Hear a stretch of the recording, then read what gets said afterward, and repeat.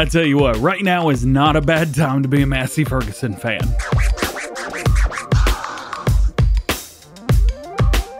Hey, what's going on, everybody? It's DJ. Welcome back to the channel and welcome to new mods for Farming Simulator 22. Today we got 32 mods in total. For all platforms, we have 21 new and 4 updates. And for PC and Mac players, we have 7 new and 0 updates. If you guys want to stay up to date with all of the new and updated mods that are released on the in-game mod and see how many times I say update in the intro, make sure you're subscribed. That way you don't miss any future mods here on the channel. And if you think I'm not starting with a Massey, you're out your mind. The Massey Ferguson 5700 ILM 12x12 version from KRKZ Modding. I don't know how in the world he got this out so fast, because I just talked about it in Farm Sim News this morning. So unless he's been sandbagging on the information, this went through quickly. Likely he's sandbagging on the information. That's all right. This has 115 horsepower, manual plus power shift transmission, 125 liters of fuel, 24 miles per hour, weighs 4 tons. It's going to be 15 slots on console, so it's not the lightest thing on earth. Speaking of light, we can make it heavier by adding a weight on the front.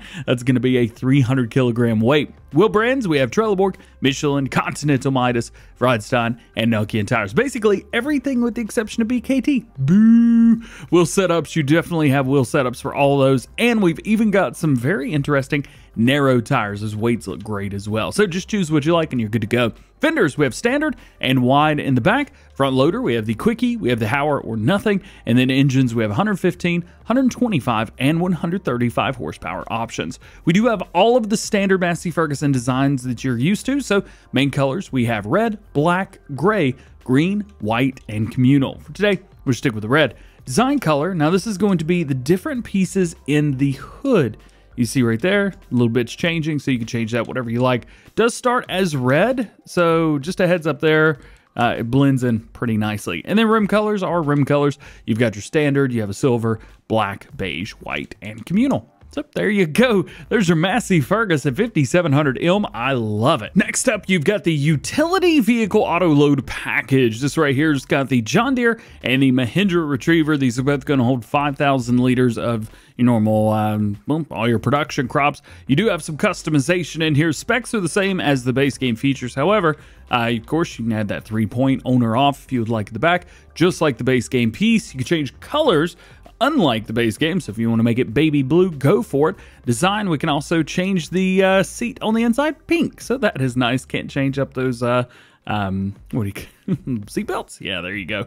Always wear a seat belt. And of course you can change your rim color, and it's nice to see that they've added David's copper on here as well, as they do with every single mod, but you can choose kind of whatever you like through there. We've also got the Mahindra. This is very, very similar as well.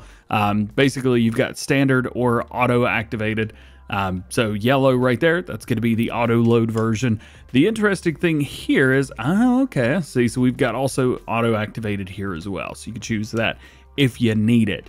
As far as this one, main colors, of course, you've got all your standard colors. We'll just go with a nice pink on the outside and baby blue on the inside. How's about a big old tipper? We got you one right here. This is a chaff trailer, or a forage trailer. As you can see down there at the bottom right hand corner, this is going to hold 24,000 liters, but it looks like it holds way more. You can actually make this a manure spreader if you want to as well, so that's pretty cool. Manure only, no lime. Weighs 10.7 tons alone. 160 horsepower required. However, you're going to need a whole lot more than that to pull this thing. It's got a 14-meter spread at 9 miles per hour, and it's going to be 12 slots on consoles. As far as configurations, you guys saw that between a standard trailer and manure spreader. Wheels, we do have Trelleborg, we have Michelin tires, BKT, and Vredstein, and you can change those up if you want to. We also have different designs as well. These are going to be your working light designs. And that's it. How's about some square tongs? Well, you got them right here, the Brussels inlaid square bale tongs. These are used to pick up bales that are flat on the ground or something like that. You can also use these with round bales as well. They don't have to be square, but round bales are a little bit more difficult to manage with this. Attachment type, front loader, telehandler, wheel loader. So you've got all of the above. And then you could change up that main color as well. We do have a custom black on there. That's cool to see. However, any color that you want can be used. It's going to be 4 slots on consoles. If you're like me and enjoy the brand Demmler, well, we got a semi-trailer for you guys. This is a full bulk trailer, so holds literally anything you want, and 50,000 liters of it. It's also going to weigh 7.5 tons, and it is going to be 8 slots on consoles. Wheel brands, we have Michelin, Trelleborg, BKT, Vredstein tires. You can change those up if you'd like. Design, we have without the glass top. and a glass plate. I'm trying to figure out what in the world this is, because I can't see anything unless it's just going past me. Oh, it's the plate in the front. There you go. So in the very, very front. And then capacities, we have extension or regular. So it goes between 40 and 50,000 liters. Heads up, that extension is going to cost you $15,000 extra, and it is put on there by default. If I back out, boom, it's on there by default. So you can go to that extension, take it down, and it'll drop the price significantly. As far as colors, well, you've got some Demmler colors. You've got the greens, reds, blacks, and you've even got the petrol blue if you guys are using some Fendt tractors or something like that. And then if we go all the way down to the rim color, we've got silver and white. If you're in need of some auto loading for IT-Runner, well, we got you covered. The first one is going to be the AutoLoad platform for factory factories. There you go. Factory pallets, 34,000 liters total of capacity. It's going to be able to hold everything right there. It auto loads automatically for you, as you would expect. And we've got the same colors on here as well. Go with a nice pretty pink. And then we've got another version right here for liquids only. Now this is going to be liquid fertilizer, herbicide, diesel, water, silage additive, and back. You can't just mix and match. So a little unfortunate there. 13,500 liter capacity there, and I think it would be appropriate to go nice pretty baby blue. From North Mod & Company, we have their Lizard fuel tank. This is used with a forwarder, something like that. You grab a hold of the top and you can carry it to wherever you're going. Holds 970 liters of fuel. We've also got a rubber lifting beam on there as well, if you want to make it a little bit easier for you.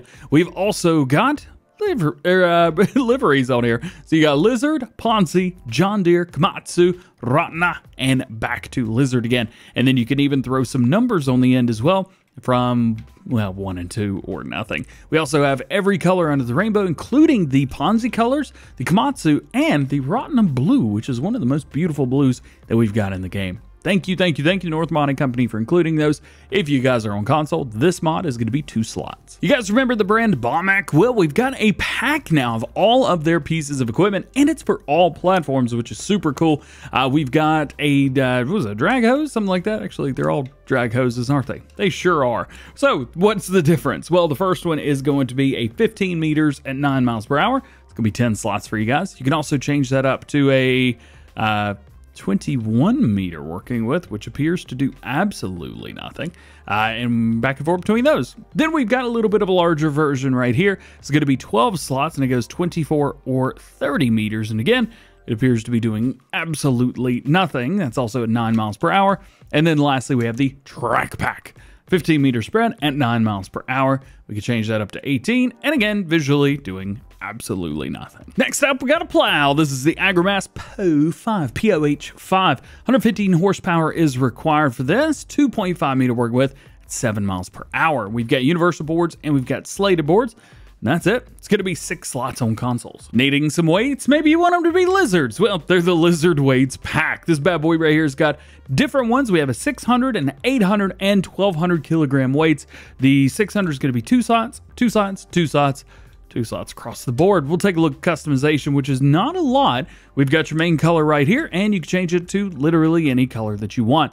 That base color right there, the Lizard logo, does stay white, but it is a different texture, it looks like. So it does still kind of show a little bit. You've even got a little flag on the top. So there you go, the Lizard Weights Pack. If you'd rather have a John Deere weight though, well, you got one of those as well, 900 kilograms, and you can go with the little flag glides on there or not, and you can choose between green, black, orange, and gray. We do have quite a few John Deeres that will change up that color, and you got it. So there you go. This is going to be 2 slots on consoles. Now, tools and equipment aren't the only things that we've got, because we have a bunch of placeables, and I mean a lot of them. I think over half of the new mods for consoles are placeables. So starting off, we have the semi pigsty, self-made pigsties. Bad boy right here will hold 80 pigs. It costs 50 grand and 48 bucks per day. Opening gates and a manure hatch. Additional manure storage could be purchased separately. So there you go. That is the Selfmade Pigsty. This next one is super, super cool. This is the recycling center. In this pack, there's 2 recycling centers included. One is empty without points of sale, and you can use it to overload to other trailers, containers, things like that. But the one that I'm showing you right now, This is based off of that, but it's got places for selling. So you see we've got stones, wood, boards, furniture, wool, fabric, clothing, wood chips, food like flour, eggs, bread, salad, strawberries, tomatoes, cakes, etc. And then green waste like grass, branches, and things like that as well. This is epic, my man. It looks like 7 different sell points on here, which is super cool. And you do need to be careful because getting up here isn't going to be the easiest thing in most pieces of equipment. So we can open it up, drive up, and then you just kind of dump over. My assumption is that you could also dump into it. Yeah, because the collision just kind of stops right there. Well, I can't jump up there. We'll come back around then. I did notice that the collisions down here did stop. I think it was right here where I jumped down. You go to about there, and then there is a collision here, but it's not that big. So you should be able to dump to the side or over the top. This is a cool mod, man. We also have the Sugar Beet Cellar. This is going to cost you 55 grand, has a capacity of 100,000 liters, and holy cow, it has some triggers on there, doesn't it? Let's turn on some help windows because I'm gonna need some help with this one. So if we walk up, it's not getting anything there. We do have an opening door, and I like how they've included the trigger, so at least you know something's there. We'll go and shut the door. We'll pull up right here, switch on the light. We could do that if you want to. And then we've got a cover to install as well. That's kind of cool. If we come over here, we can install the chute. Did they just put that right there? It did. Oh, that's kind of cool. And then if we come around here, it looks like we've got 2. So show auxiliary markers or hide. So you can hide them. That's nice to do. And we come over here and install the conveyor belt, which is at the top. So one's going to be for dumping, one's going to be for getting. So make sure that you're installing the correct one there. That's pretty sweet. This is pretty cool. We got a workshop. Now this workshop looks to be based off of one of the Horman buildings, but it doesn't look like it is shown in any way as a Horman building. Can't go through the door. But don't worry, because we've got a massive door right around the corner. Oh, it is Horman. Look at that. That's my bad. 100% my bad. We've got some doors right here. Can we walk through without getting bonked? We can. And we've also got the big garage door right here as well, making it super cute. So we come through here, work on your vehicles, work on things that you need to. Can we open that door? No, we cannot. Of course, we got the vehicle workshop, which is going to be out here. This is neat. I like this. Can we open, or can we raise these? I don't think we can. We'll turn on our help window just to do a little bit of a roundabout to see if we can, but I'm not getting a trigger anywhere, so looks like we can't. I was getting a trigger to pick these tires up though, but guess I can't either. Anyway, this is a pretty cool mod. It's definitely customized. If you guys are using the Horman vehicles or vehicle sheds rather, this might be something you want to put down. So the next one is not really a placeable. I mean, it is. We've got 2 placeables with this. We have a sheep wool, which goes over there with the sheep, and then we've got one for chickens as well. Chickens right there. Doesn't look like we've got anything for bees. We do. Honey shipping. There you go. So it looks like those might be the only ones, as you can't really do anything with cows, horses, or pigs, but sheep, chickens, and bees do produce, well, things. Once you place those down, you place them in an overlapping of where the material goes. When it drops, it will actually go in here. Now, we don't have any new material because it's just sitting on the ground, but what this allows you to do is those eggs or the honey or the wool, it allows you to automatically change what happens with them just right from the bat. You got selling, distributing, storing, things like that. It's pretty cool. We do have a couple cycles for day, or if you do in single day, you got 1 cycle every 30 minutes, which is about as often as they put down stuff. So you could do that. If you store it, these will store 5,000 liters in them as well. So for example, 5,000 liters of wool doesn't really go a long ways. However, 5,000 liters of eggs is going to take you a little while to get up to that point. So this is kind of cool, man. Definitely a neat mod for sure. Next up, you have the 2-bay shed. This is pretty basic as it is. It's a very small shed. Looking too bad though. Not looking too bad. If you guys are looking for maybe a little shed in the woods or something like that, well, this may be exactly what you're looking for, and that's awesome. I can't remember how much this costs. It sheds at the very bottom. Costs you $2,000. So that's not bad. We got another factory mod for you. This is the straw chopper. The mod includes straw chopper. This chops and prepares the straw so it could be used as chopped material. Construction's going to be 125 grand. Runs 1,200 cycles per month. And in a day, that's a lot. And it's going to cost you $10 per cycle. So be aware of that. If we come over here, and we'll take a look exactly what we've got in and what we've got out. So we've got 1,000 liters of straw in, and out we get chaff. So if you're using straw but you need silage, well, this is one way to do it. I think we also have a mod that just turns straw into silage. So if that's what you're going for, well, you could do that as well if you want to. Not too bad. Not too bad at all. Next one's cool, but you need both things placed down in order to use this because you can't sell the stuff otherwise. The Donuts Factory. What this is it allows you to take the base game bakery and use it as a donut factory. But you have to have this specific placeable down. Flour, sugar, and eggs together make you donuts. They do lose a little bit of literage as well. 4 liters of flour, 3 liters of sugar, and 2 liters of eggs. Now, it does run 1,800 cycles per month. It does cost $60 per month as well. So $60 for 1,800 cycles. Not terrible. And then over here, we've got the sell point. Now, this is going to be the other bakery. So we've got both bakeries, the US and the EU bakeries. One's a factory, one's a sell point. So there you go. 2 more to go. The first one is Beehives. These are going to, of course, be found in bees, and the 2 wooden beehives, perfect for your farm. $2,000 a piece and $10,000 per day. Now I can't remember exactly how many bees it allows us to take, but if we go into Beehives, we take a look, click it here. Well, it doesn't say.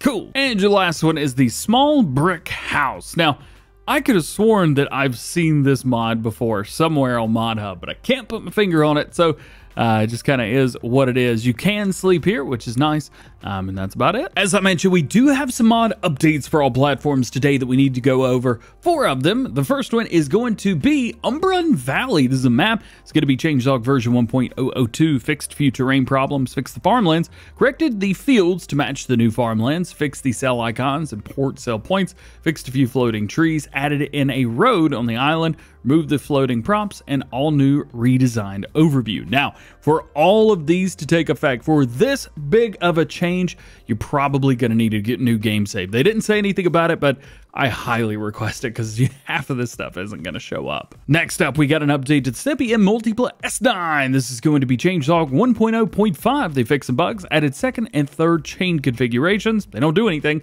They're just visual.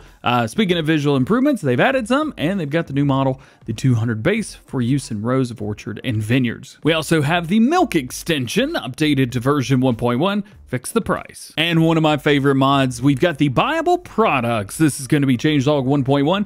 They've got new prices with improved and new products. They've got egg pallets. They've also got a grape pallet, honey box pallet, lettuce, strawberries, tomatoes, and milk. Making our way over to new mods, and first on the docket for PC and Mac players is going to be the Lizard D6N LGP. Now, this has been debranded from Cat and is Lizard in game. So I don't know if it's going to be too long before we see this on consoles or what has happened. Maybe there's something here that needs to be changed. Regardless, this is a bulldozer. So you've got the blade for the front, which push stuff around, and then you've got the ripper on the back, which works as a plow. As far as the piece of equipment itself, 182 horsepower, 390 liters of fuel, with an 18 mile per hour max speed at 12.9 tons. Pretty heavy.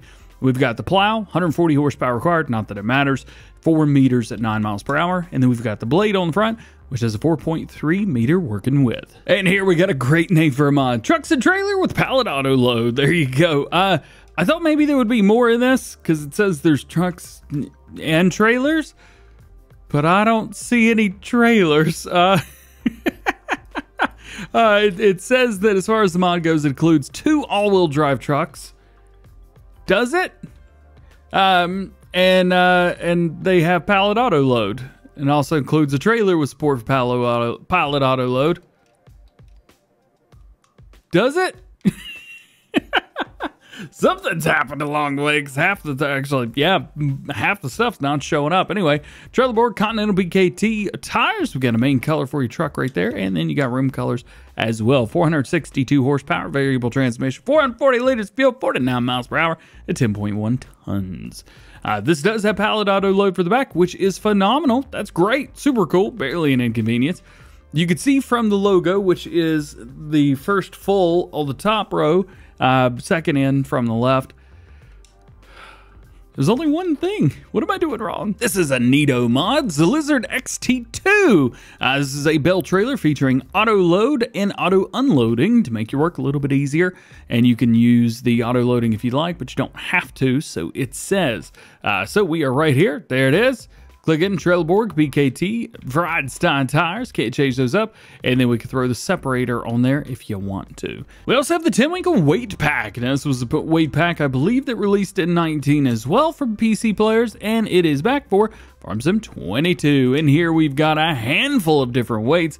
As you can see, we do have couplings that we can throw on the front if you would like to.